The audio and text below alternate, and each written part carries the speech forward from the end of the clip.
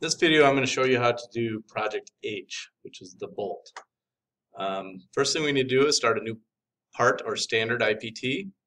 Once we get the standard IPT, we're basically going to draw, it's a multiple extrusion, so we're going to draw the head of the bolt and then we're going to extrude the shaft of it and finish it off. This will be the same as Project I, which is going to come up in a little bit. First thing we do is start 2D sketch, click on the XY plane, and then we're going to go to a polygon.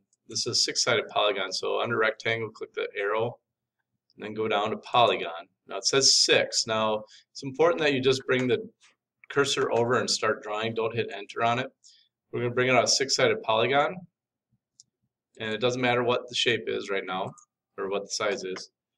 We're going to dimension it now. So when you dimension, it's very important that you do this way to dimension it. You have to go across the flats.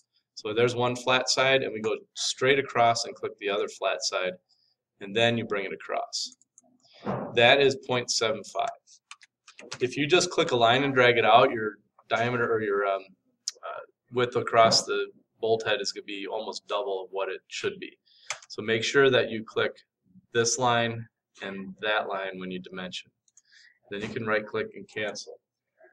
At this point, we're going to finish our sketch, and we're going to extrude to 0.44. Okay. Now, what we're going to need to do is put the bolt on here. So we're going to start a 2D sketch on the surface of the bolt, and we're going to draw a circle. And if you bring it in here, you should see some dotted lines. If you don't, you can just put it anywhere. I believe I started it here on the center. But what we want to do is make sure that we dimension this. So we're going to dimension it from here to here, and half of 0.75 is 0.375. And it should be the same as the other edge. So, oops, cancel. All right, so when I have that constraint that popped up, it's because I already have it in the center. I use the same center circle. Otherwise, what you're going to have to do is click there, get a dimension, click this one to the center, get a dimension, so you have 2 points of reference. Okay, so I'm already in the center. I have to dimension the diameter of the circle, and that is 0.375. And at this point, then we just need to finish sketch and extrude that. So I'm going to hit the house button here, extrude it, and what I want to do is extrude the circle. It's going to stick out, and that distance that it sticks out is going to be 1.5.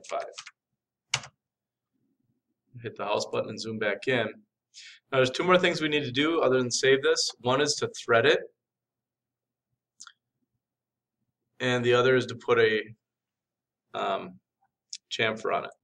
So in order to thread it, we're going to come up to where it says hole and click on the down arrow, and then there's a thread command.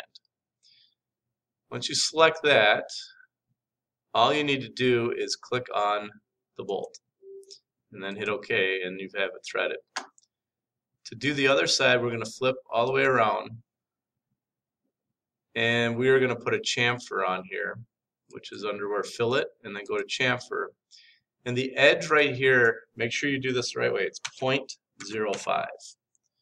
And you're going to click on all edges on the back side here. So there'll be 6 edges. And then you hit the check mark or enter. Now you have your bolt all done. You've got a chamfer to one end, threaded on the other, and all you have to do then is save it. So you go to File, Save. Make sure you go into your class folder, Class CMW, Rogers, try 2, whatever hour you're in, and your name. And save this one as Project H, or just H. Okay? And that is it.